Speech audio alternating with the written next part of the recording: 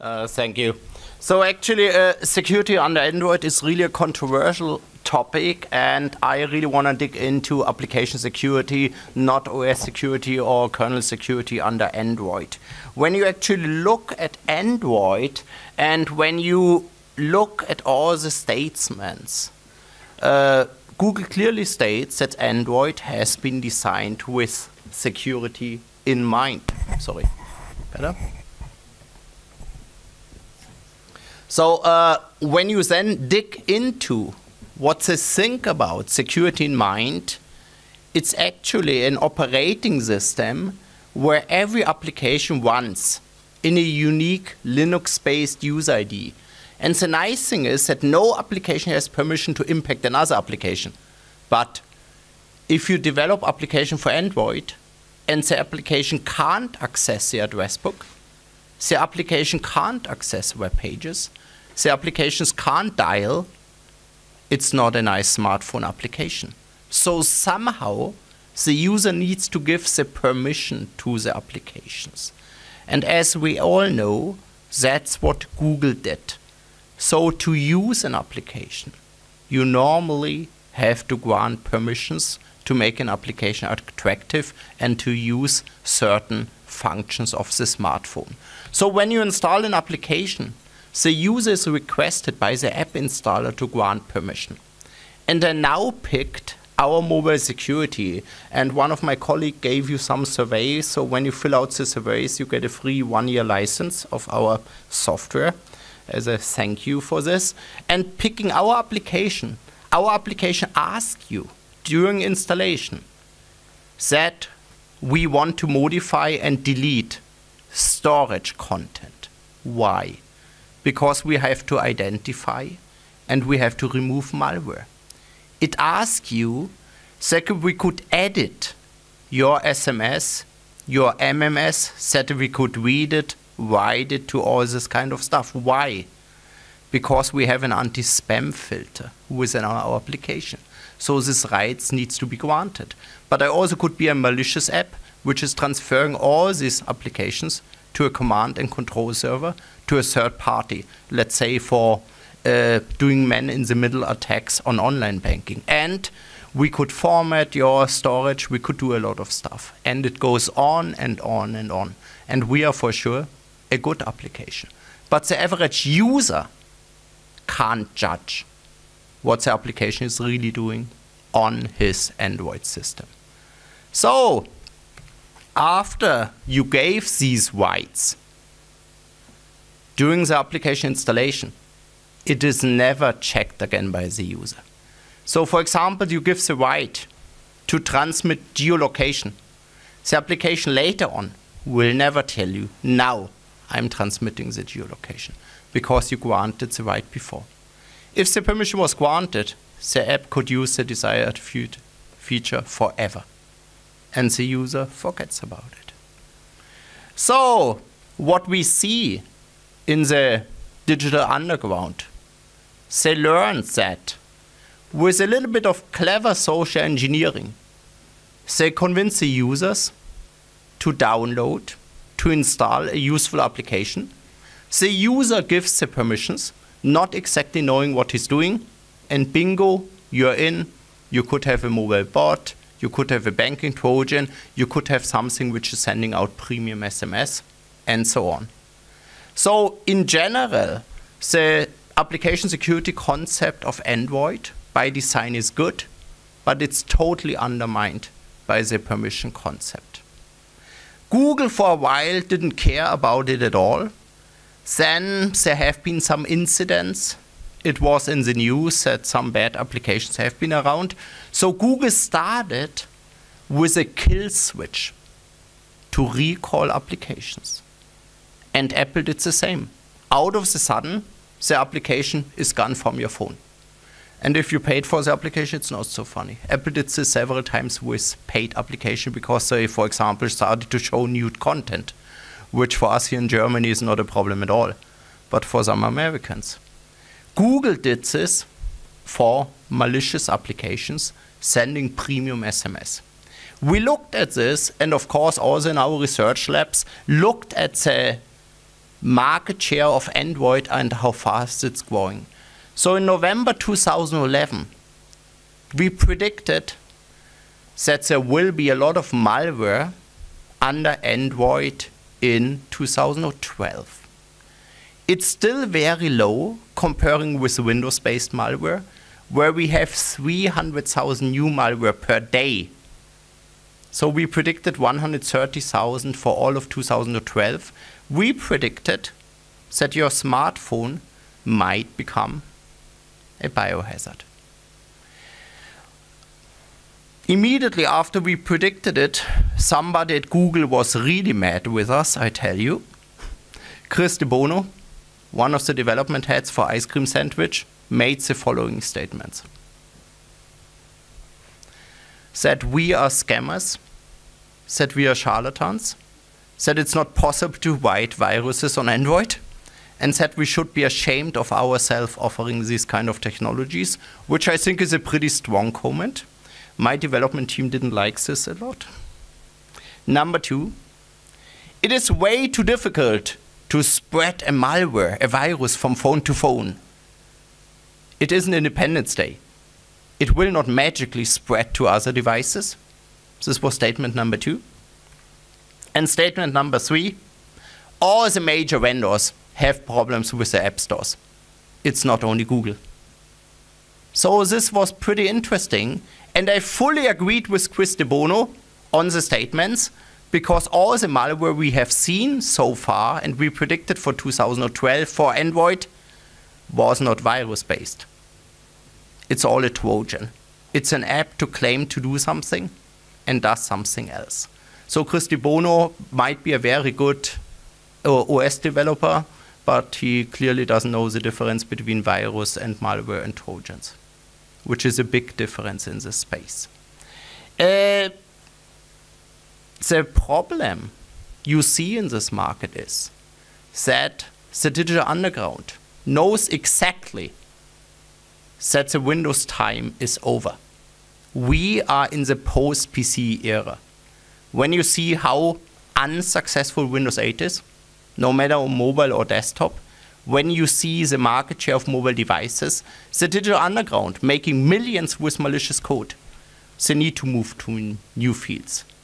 So they're working heavily on multi-platform malware, and their main focus in the mobile space is Android, because they always will attack the market leader. And that's a fact of life. The market leader, no matter how good the security is, will be targeted, and you can't write software with 10,000 lines of codes without vulnerabilities. Or even if the OS is safe, you use the human element, the social engineering element, just to convince users to click on something. And they will click on it, no matter in private or in business. So, November 2011, Google said, it's not a problem, we are charlatans and scammers. February 2012, Google released Bouncer, which was their system to keep the App Store clean. But as we heard already yesterday in a presentation, and what you also could Google and find in the digital underground are ways to fool Google Bouncer. The underground knows how Google Bouncer does the analysis. The underground knows how to fool the system by, for example, delaying the payload with a trigger date in the future. So you place the app on Google Play and you don't do anything with it till 4 weeks later. And then you start the malicious part of it. That's what you could do. I think that's construction work somewhere, not the microphone. So it's a new layer of Android security, and it kept away some amateurs from Google Play, but not the professional guys. Here are 2 examples which have been on Google Play, which have been downloaded pretty often, and they have been trojanized. The second one we could debate, it's AirPush, and AirPush is an advertisement framework. So developer could use this to show in-app advertisement and to make money. But we had some customers complaints because AirPush is grabbing a lot of information from your phone, including phone number, contact, details, address book, and doesn't inform you about it in a certain AirPush version. So we declared it as a malicious app, and every application which had the AirPush components inside was blocked by our framework. AirPush didn't like it at all. They, of course, contacted us. They involved their legal department. They had a fight with our legal department.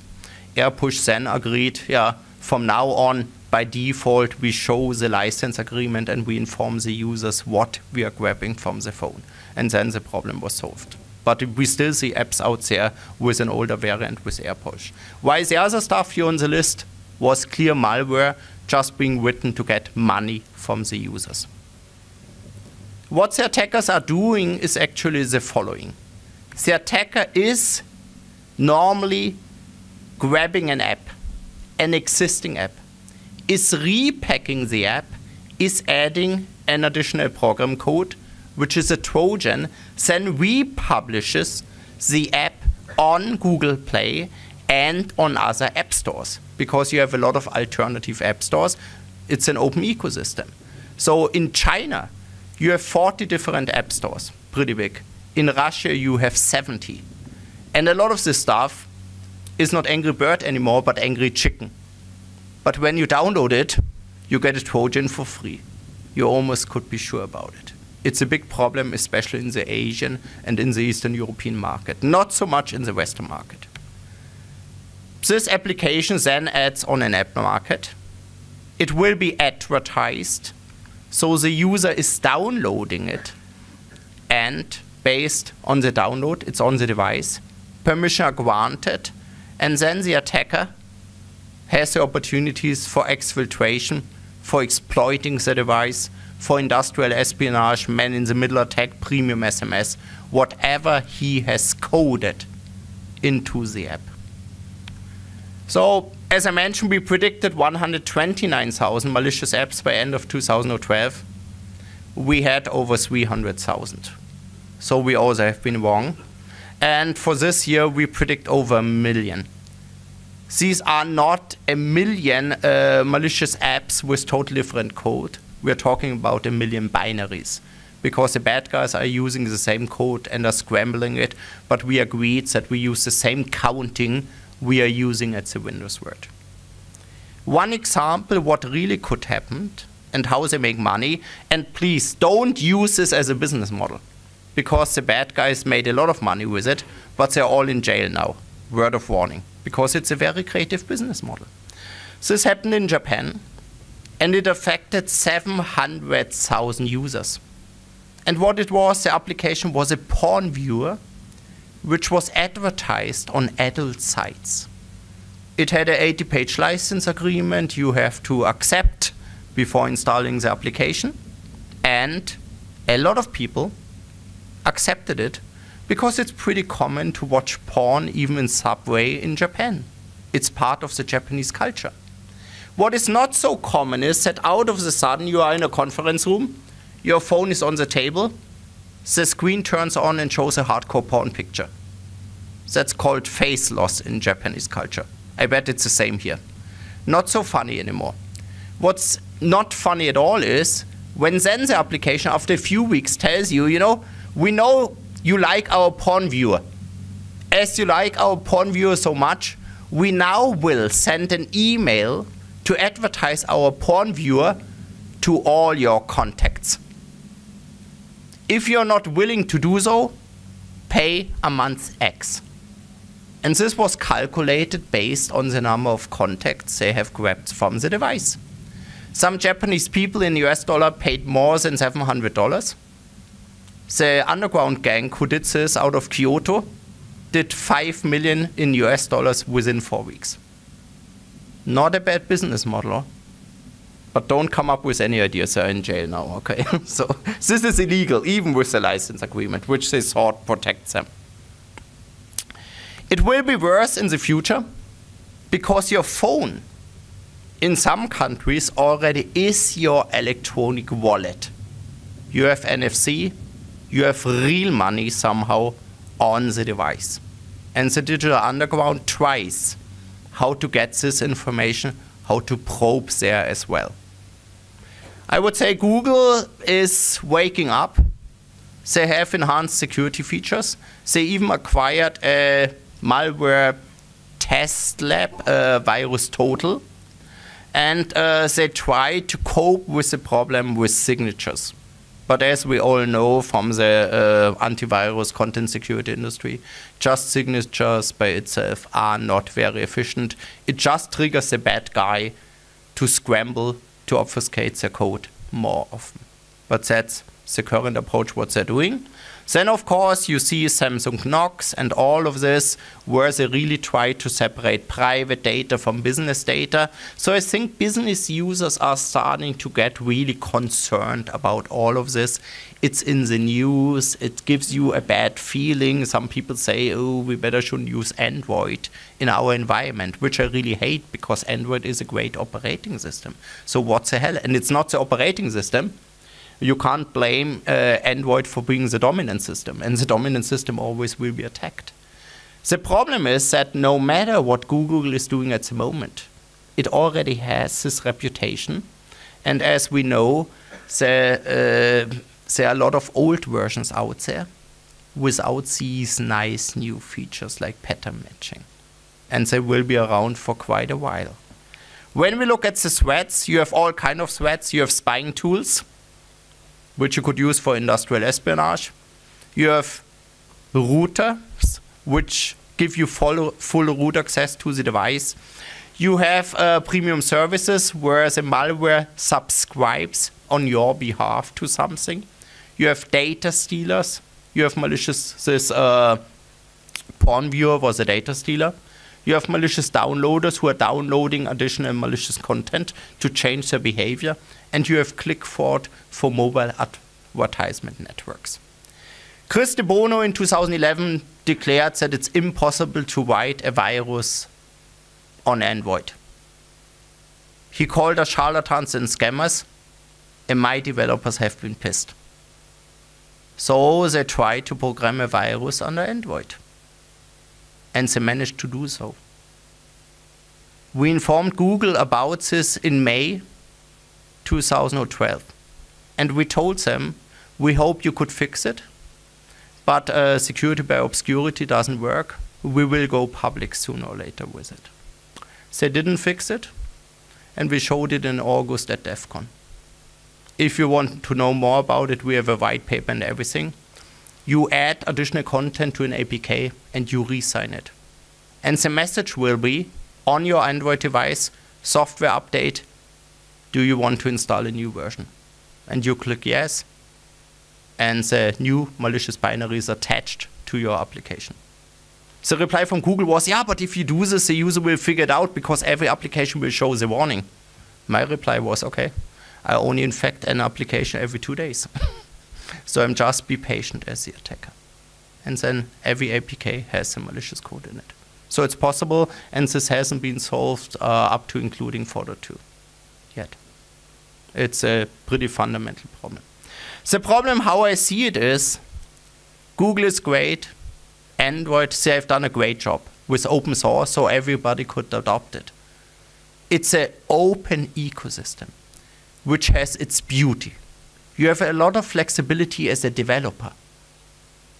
You have the choice, if Google Play is not available, to use an alternative app store. Like in parts of Africa, Google Play is not available. So you have to use alternative app stores, which is nice. So it gives you a lot of freedom as a developer. But there are some bad guys out there which somehow negatively influence this model. Because we might say an open ecosystem is not safe. Because at the moment everybody's pointing to Apple and say, but that's safe. And I see this especially in business. Why? Because in Apple, it's a biosphere. It's totally controlled. Apple lets in what they want to let in, and that's it. It's one app store. You have to publish it through Apple. And if Apple doesn't like your application because it shows nude content, bad luck. The application disappears. Or likely never makes it into the App Store. And this is bad for the development community on one hand. On the other hand, Apple does a damn good job keeping their App Store clean because they make a lot of money with it. And that's a big difference. I love open ecosystems, but we really need to be careful. So what we have developed is something which we call mobile app reputation. It's a cloud-based technology which automatically rates application. It's somehow like Google Bouncer on steroids. And it not only rates for malicious content, it also looks at CPU utilization, memory utilization, network, bandwidth consumption, and based on this it gives a score.